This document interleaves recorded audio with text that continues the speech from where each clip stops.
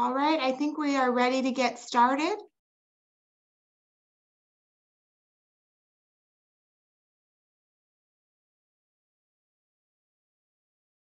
Hello, and welcome to the Brookfield Residential Home Buying Webinar. My name is Aaron, and I will be your moderator. Joining us today, we have Jill Wash and Matt Scalise, who will be walking you through your new home buying process. We encourage you to use the chat feature at the bottom of the screen to ask questions. We will be saving the second half of our webinar for a Q&A session. So without further ado, I'd like to present to you our speakers, Jill and Matt. Welcome. It's wonderful to meet you all. I'm Jill, Brookfield Residential's online sales specialist. I'm Matt Scalise, branch manager of BRP Home Mortgage. I have been in the mortgage industry for about 18 years and the preferred lender for Brookfield for 11. Welcome. Let's take a glance at the home buying process. Step 1, locate your new home. The easiest and most convenient way to start shopping for a new home is online. You'll be able to view all the details about the home and community online and schedule an appointment to tour the home, see the community, and meet with the sales team. Most of us will be financing a home purchase. In order to finance your home purchase, you do need to pre-qualify with a lender in order to receive a mortgage loan. After you sign your purchase agreement, the initial earnest money deposit opens escrow. The escrow company is the neutral third party to this purchase agreement transaction. The design studio is where magic happens, almost like Disneyland. Once you receive your pre-approval, you'll be able to know what home you are purchasing and enter the purchase agreement. You'll meet at the design studio in order to personalize any options and features for your new home that's under construction. Quick note, depending on the stage of construction of the home that you are buying will determine what options and upgrades are available to you. The magic begins as we start to construct your brand new home, and you'll be provided with construction milestone updates along the way using your Brookfield Residential app. You'll have 2 construction appointments, one of which will be a dusty shoe walk. This takes place when your home is framed and insulation is already installed. And the last construction meeting will be the new home orientation, which is a formal introduction to your new home. And this occurs about 7 days before you close escrow and receive the keys to your new home. So you found your dream home, now what? Awesome. Your journey starts here, and our expert team is with you every step of the way to guide you during your homeownership path. Thank you. Awesome. Thank you, Jill. So the whole lending process, it can be very intimidating, overwhelming, even scary at times. What we've listed below is our mortgage map, taking you by step through the purchase process, beginning with the pre-approval, taking you all the way through closing and getting your keys. So the first step is starting the pre-approval process. This is going to be your first chance you have to speak with a mortgage professional to review your qualifications, break down what a monthly payment would look like, as well as what the down payment requirements are. When completing that application, that would be that first step. While you are reviewing the pre-approval with your lender, they are going to be taking you through some of the things to keep in mind when purchasing or going through the purchasing process. Some of the do's you want to keep in mind: continue to pay your bills on time. If you do miss a payment, this could hurt or negatively impact your credit, which down the road could affect your interest rate. Keeping original documents. While going through the buying process, there is going to be a lot of documentation needed from you, as well as getting a lot of documentation updated as we go through. Keeping pay stubs, bank statements on hand will eliminate any stress you may have while going through the process or when these items are being requested. Keeping your lender updated on any changes to your application.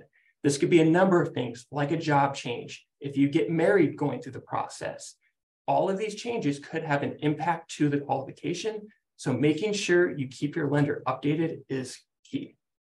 Some of the don'ts. Don't make any large purchases. This could be a large purchase on a credit card. It could be purchasing a car, co-signing for a relative. All of these could have negative impacts when qualifying. Making sure before you decide to do any of these, you let your lender or keep your lender updated. Moving money. All of your down payment will need to be sourced. So if you are transferring funds, depositing cash, liquidating stocks, before you do any of these, let your lender know so you guys can get a game plan on how that would look down the road. Close trade lines. So a lot of times buyers may be looking at paying off debt while going through the process.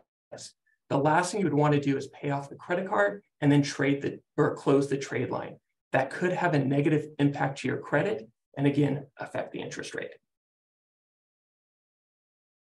So while you and the lender are going through the pre-approval, your lender will need to verify your assets, whether you're using checking, savings, retirement accounts, liquidating stocks, getting a gift. All assets would need to be documented, as well as your income. If you're self-employed, W-2, if you get commission income, bonus income, all income will need to be verified by your lender. Once you do complete that application and your lenders verify the income, they will also be confirming your mortgage or your file meets all mortgage guidelines. Once completed and verified, that is when your lender will be issuing a pre-approval to yourself and to the builder. So once the pre-approval has been issued and you've identified the community in which you're looking to purchase, is when you would be entering into a purchase contract. At this point in time, that is when the builder will also require for you to supply a conditional approval. The conditional approval is required 30 days upon the time you sign that contract. What this would entail is your lender providing your application and documentation supply to the underwriting department for them to complete their review. The underwriter will be reviewing your file, making sure it fits guidelines, and issuing a conditional approval over to the builder and yourself. So the reason why a conditional approval is needed is because it does give the builder the security you have the financing in place. What it also allows is the builder to proceed with the construction of your home based upon any of the options or upgrades you've selected at our design center. During this time, there could be a lull from interactions with your lender. However, your lender will continue to keep you updated throughout the process. So once the builder has confirmed a close date, generally, which is about 60 days prior to closing, is when we're going to be ordering your appraisal.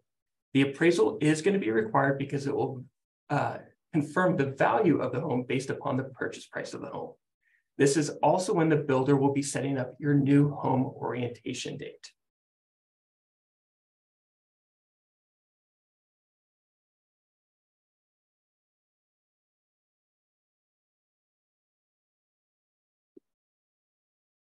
So once we have that home orientation date set and we receive your appraisal back is when your lender is going to be updating your file based upon the pay stubs, updated bank statements, and we'll be submitting your file for our final loan approval.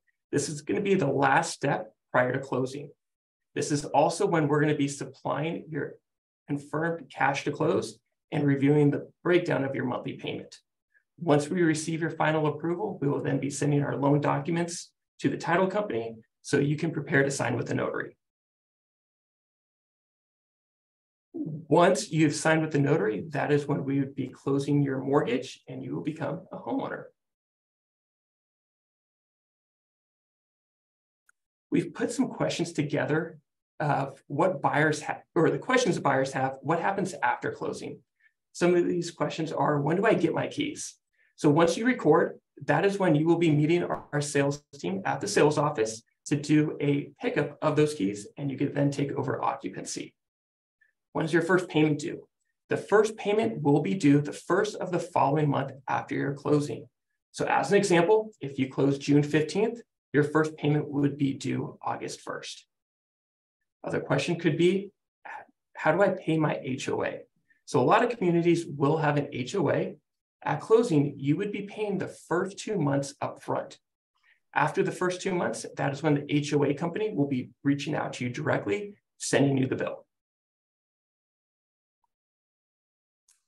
The Brookfield Residential Advantage. So our amazing sales team are all licensed real estate agents.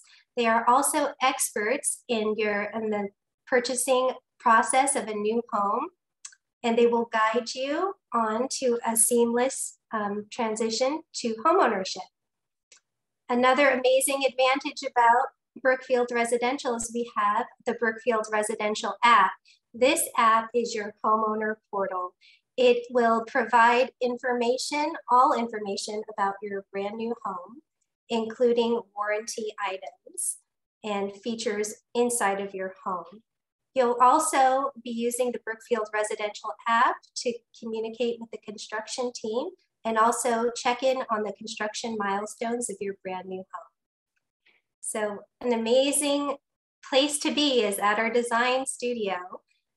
You will be able to personalize your brand new home, again, with our included with options and upgrades. There's a myriad of beautiful selections there, and it does add value to have something that's truly uniquely yours. After your close of escrow, we don't leave you hanging. We're not a builder that would give you the keys and run from you. We offer a fit and finish warranty that is effective within 1 year of your close of escrow. So if any issues were to arise, you would submit a service request using your Brookfield Residential app and receive prompt service from our customer care team. After that 1 year of the fit and finish warranty, we do not leave you hanging. We have an extended care program. And what this extended care program really does is to instruct you on information on how to maintain your home. We want to equip you with the know-how so that you can maintain your home from the time you receive it onward into the future. You've got questions and we have answers. So we're going to open it up for our Q&A. All righty.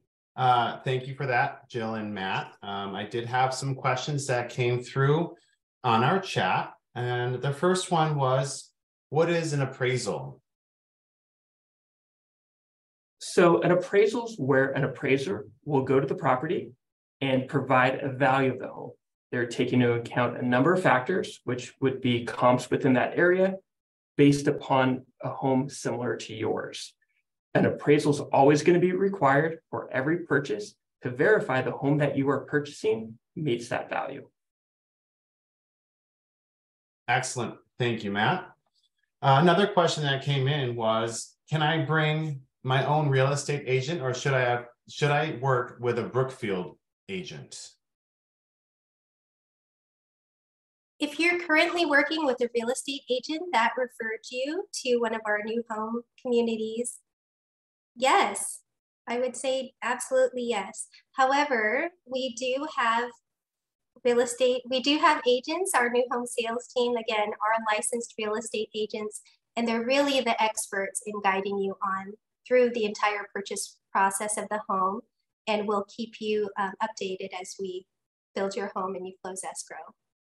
So you could definitely be a team there. Excellent. Thank you, Jill. Next question. How much extra money should I have aside from my down payment to cover closing costs? Very good question.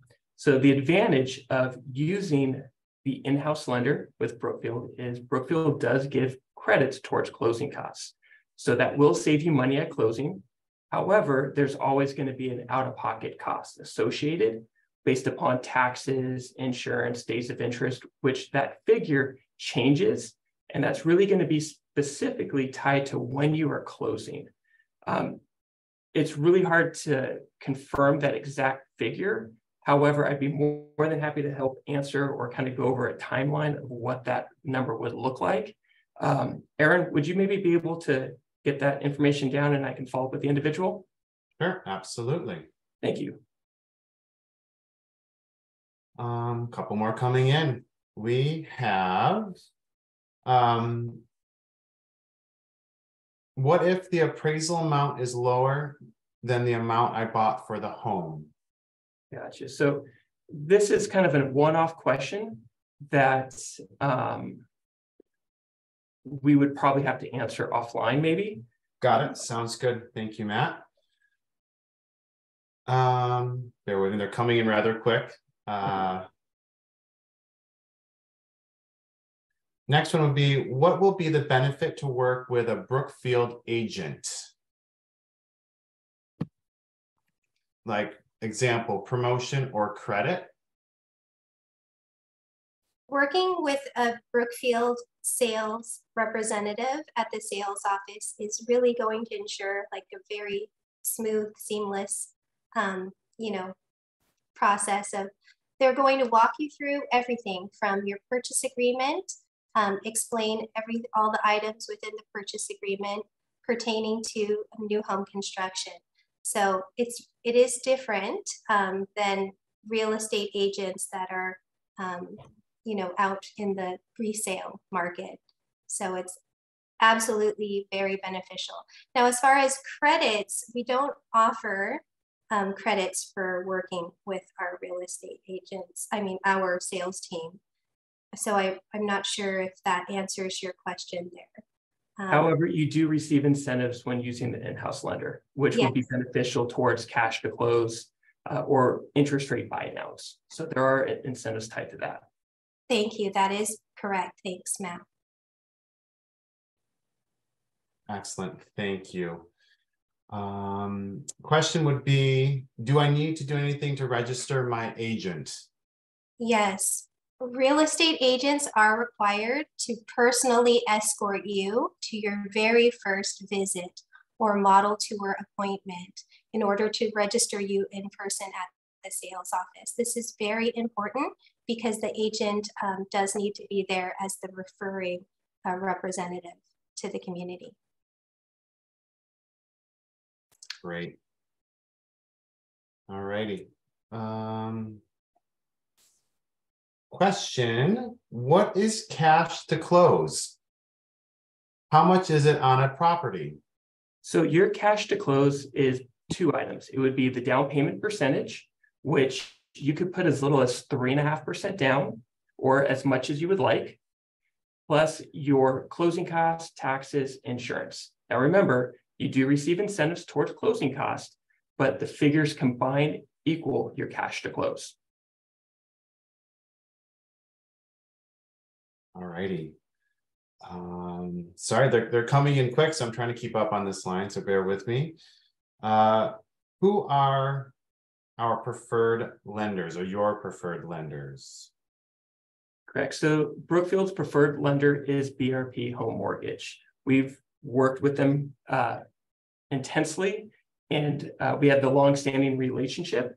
And the reasoning for that is Brookfield does require our product, or they value our product knowledge and accuracy when qualifying buyers, especially based upon the customer service that we supply to the homeowners. That is critical. All righty. Bear with me because we have it coming in rather quick. Can I put down less than 20%? Yes, you could put as little as 3.5% down, or again, as much as you would like. There's different programs for all different down payment options. So again, there's a number of options. You do not need to put 20% down. No. Excellent. All righty. Looks like that was all of the major questions that came through. For those of you that have specific questions, I did reach out with Matt's information that were not answered during this seminar. Oh, this is a good question. Jill, where are the homes or our homes? Absolutely. You can find our homes at brookfieldresidential.com and search by location. So in Northern California, we are currently building homes in Dublin, Brentwood, and Fairfield. So we have a variety of homes, including single-family detached homes with backyards, along with attached homes. Great question. And Aaron, I saw one question came through about do not move funds or do not transfer funds. Can I answer that real quick? Of course you can, Matt. Yes. Gotcha. So the main item there is before you start moving funds, check with your lender first to ensure that it wouldn't cause an issue down the road. The factor that we always are going to be looking at is anytime there's a deposit going into an account, we have to source that deposit. So it's not necessarily you can't move funds, it's just making sure we can source those funds. The biggest no-no when it comes to deposits is cash deposits. All I would recommend is speaking with your lender first before moving any funds. That would be the takeaway. Great. Thank you, Matt. All righty. Any more questions from our attendees?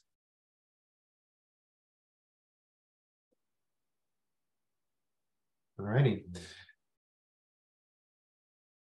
Well, I think we are good. Thank you so much for joining us today. If you have any other questions or would like more information about our new home communities, feel free to reach out to us, Jill Wash and Matt Scalise of BRP Home Mortgage. Thank you. Oh, wait, do we have one more question? Oh, pardon me, that? yes. Mm-hmm. Sorry. Oh, wait, no, I'm sorry. I thought I saw one. No, thank you all. Thank you. Thank you so much. Have a good day. Bye.